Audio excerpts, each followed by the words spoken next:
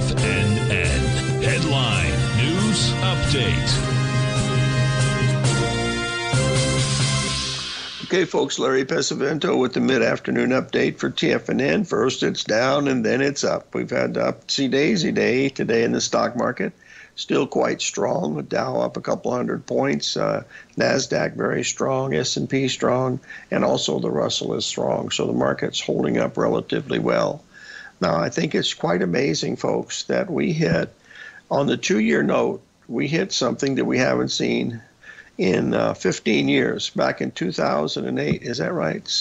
What is this? Is 3 and 8? Yeah, 15 years ago, we hit 6.19% on the two-year note, folks. That is absolutely amazing. That's usually a sign that there's a chaos going everywhere, but this is not what the market's telling us. Stocks were down, came back very strong.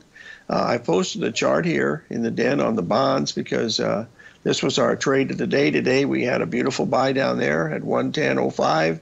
Unfortunately, I said you have to risk either $1,000 or $600. So if you risk 600, you missed it. If you risked 1,000, you're in it pretty good. So that's had a choice that you have to make.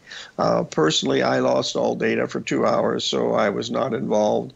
By the time I got back on, it had already rallied, and so I was unable to get anything on it. We did have a really nice sale in the gold that worked out relatively well, at least so far. It's still a little bit early in the day, but that's what we're watching here today as we look at some of these things. But for the two-year note to hit 6.19 and the Treasury bond not collapse into new low ground is a sign that somebody is stepping up to the plate. That's what that means, because with the yield rallying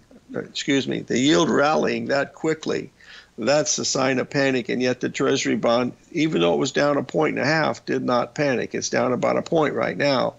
But the fact that it didn't panic is, and this is a big market, folks. It's our second biggest one next to our Treasury note market. So that's why we've got to pay close attention to what's going on here today. Regardless of what the news is out there, I don't believe any of it, so I've always been that way for many, many years.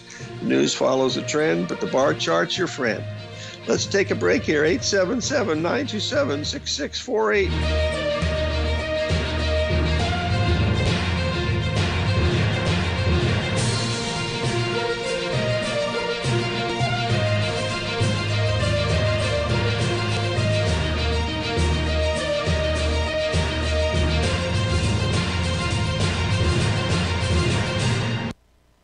Everything